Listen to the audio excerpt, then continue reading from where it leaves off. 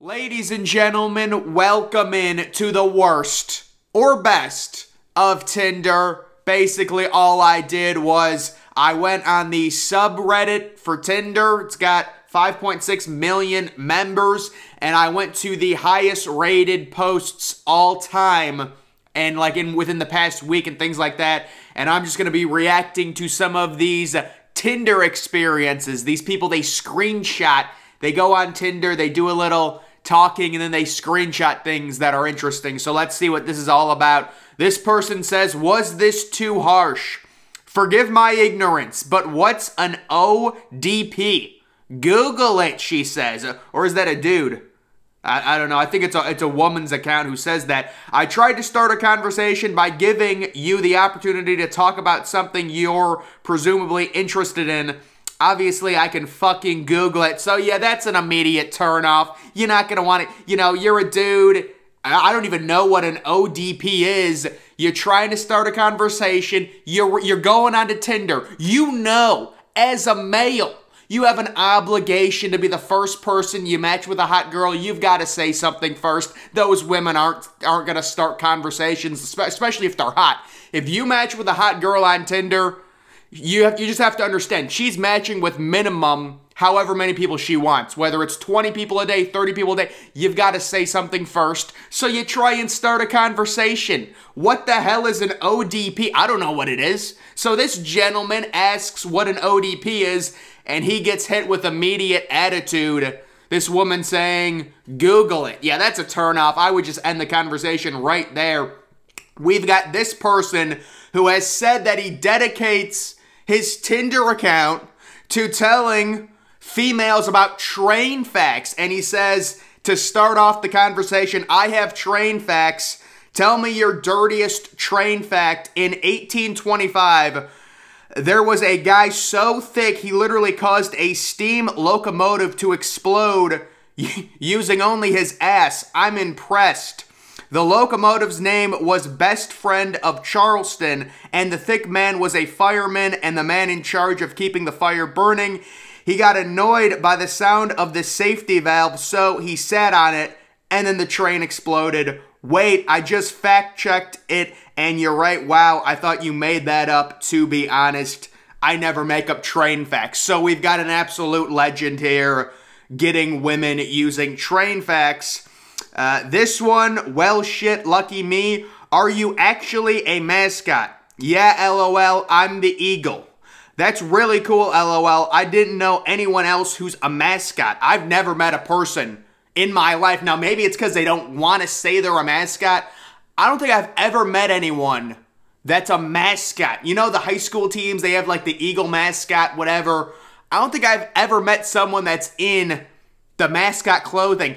The weirdest thing about the mascot situation, if you've got like a girl mascot, actually like 99% chance, there's a male inside of the girl mascot. So you think it's this girl mascot, your brain immediately assumes there must be a female inside of that mascot because the outside of it is a female, but 99% of the chance it's a male inside. Very odd situations. And then he says, number one, if I'm using Tinder, I'm not responding 5 times in a row. And I know people do this because they want to split it up, but I would never just auto-respond 5 times. But this dude says, yeah, it's pretty neat. We're not supposed to tell people, though. And a lot of people ask, who is the eagle? Because they don't know, but nobody asked how the eagle is, and it gets to you sometimes.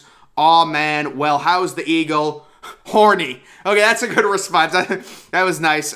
And then we've got this. So this dude went all out. I'm not going to say he's desperate because, you know, people do different things. This dude, if he doesn't get pussy for this, he made a full slideshow, a fucking presentation, like a Google, you know, we make presentations for school, Google Slides.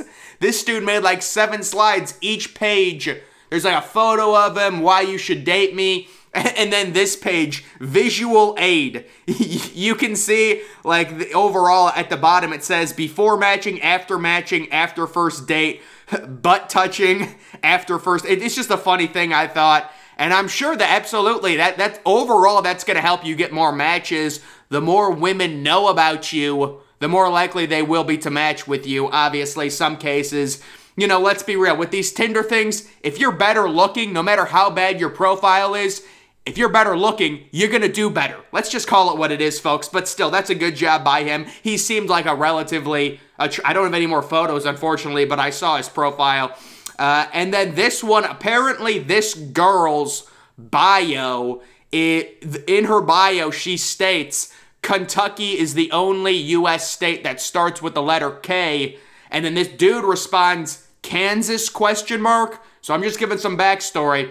Candace, dick fit in your mouth. That's what she says. Ah, fuck me. I walked right into that one. So you put an anthem in your bio. You like tapes and CDs. No, LOL, I'm not 60. Well, that's unfortunate because I'm gonna tape this dick to your forehead so you can see these nuts. Oh my God, marry me. I'm speechless. So a great start to the conversation for this dude. Oh my goodness, they're hitting it off. So this one, she doesn't speak English, and I'm 90% sure that the last line is a Google translation of sugar daddy, and I can't stop laughing. You can see the first line, it says toxic girl. And then the last line, I need my own diabetic father. So obviously she must have tried to do some sort of translation for sugar daddy. I need my own sugar daddy, and that's what it translated to. I have no clue what language that is. Maybe it's some form of Russian or something. This one, so this woman who's 31, right under her name, she's got about 10 emojis saying she's a red flag, which must be, I don't know if it's a new trend or something, but I got pretty high standards for someone who really does just come to the table as a 5'3" red flag with E-cup titties, 5 kids, a criminal record, and a bratty attitude. So it's like the new thing. Let me tell you all my flaws. 5 kids, criminal record. I'm a bitch, but you're gonna still date me because I'm showing my tits in my photo, and she's got a lot. I don't know any of the other photos she has, but this was just a screenshot. Very interesting there. Hello there, red, white, and beautiful. Are you tired of weak beta males that drink soy lattes? Soy is for pussies, and I'm here to grab yours. I like my woman like I like my coffee, hot and ready in the morning. Every time I get an erection, a bald eagle cries out in American pride, and the flag flies a little harder. I don't negotiate with terrorists or toddlers. I'm a free American, and I want to know if you're free tonight. Oh, amazing. Amazing. Friends University is where he studied. Beautiful. 33-year-old. This young lady who's 19 has a very... looks like, you know, very conservative photo here. Yes, she says, I'm 5'2", we, period, are, period, not, period, gonna, period, fuck, period. And then the caption was, you know, you put photos like this and then you say that. No, I don't think we would fuck. I think what we need to do is start a GoFundMe to get her some breast implants. That's a low blow. I'm sorry. Why is that the first thing you ask anyways? Kind of racist if you ask me. I don't like white men. LOL. I'm making sure you're not 100% white.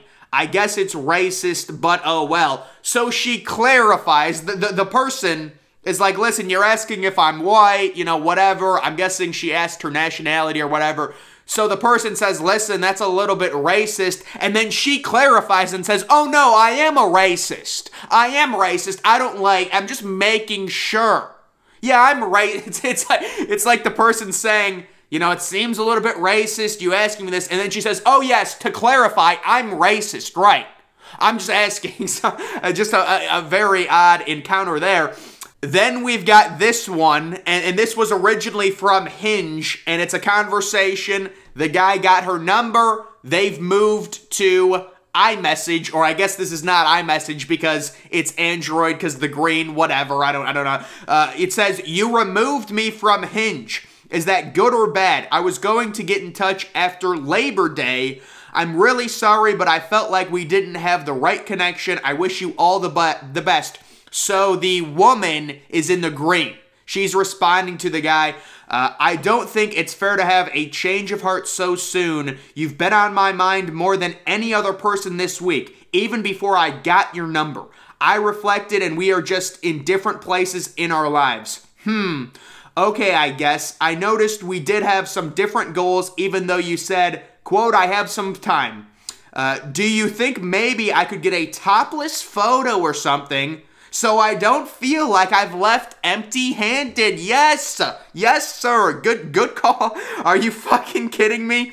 You're disgusting. Peaced out. So this dude, you know what? He's invested some time into talking to this lady. He's looking for a little bit of a reward. Obviously, no, it's, you know, you shouldn't be doing that, but this is a funny conversation. The dude is basically, you know, trying to connect. He sees she removed him from Hinge. He's texting her what's going on. She's like, it's not going to work out. He's like, come on, you got my hopes up. Can I at least get a freaking nude or something? No, you should not do this, but it is a funny situation. Hey, do you still want to go to dinner tomorrow?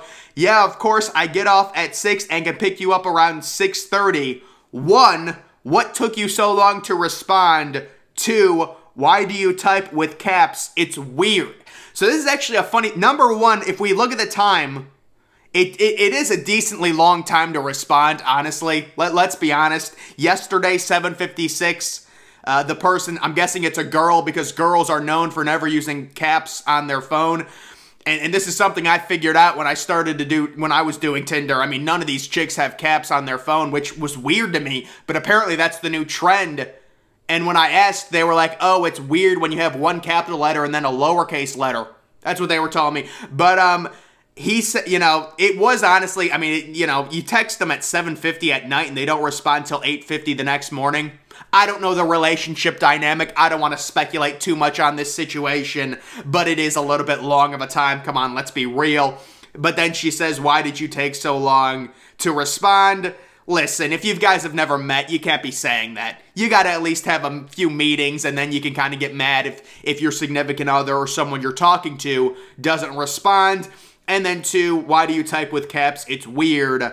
That's just a weird thing to say. I mean, I think if you're a girl, most guys don't have their caps turned off, at least in my experience. I type with caps and things like that, so I don't know. Anyone else lose interest when people say shit like this? Hey, it's so-and-so from Bumble. Oh, thank God it's not a green bubble. What's wrong with green text? It just isn't the same. LOL, interesting. So yeah, very odd behavior here. I personally like Apple over Android. I think iPhones are easier to use in terms of being accessible just the way. But no, I don't notice when people, you know, have different colored text. I don't know why. It's almost like a cult thing, you know? All right, boys, what do I do here? So let's see this situation. What do you like to do on dates? Smiley face, as in. So I'd imagine the dude is in the yellow. Like, what activities do you like to do for dates? Coffee, museums, walk in the park, movie, etc. None of these. LOL. So then what? Real dates. What do you consider a real date? If I have to tell you, it isn't worth it. So, brother, I'd imagine she's talking about, you know, going out to dinner.